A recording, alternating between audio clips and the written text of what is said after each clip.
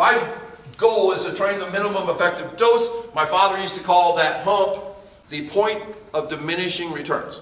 Okay, he'd like to practice 2 hours early in the season. Why don't you practice 4? You literally will be worse after 4 hours than if you would not practice. You understand? The long practice may have a negative overall effect on your team.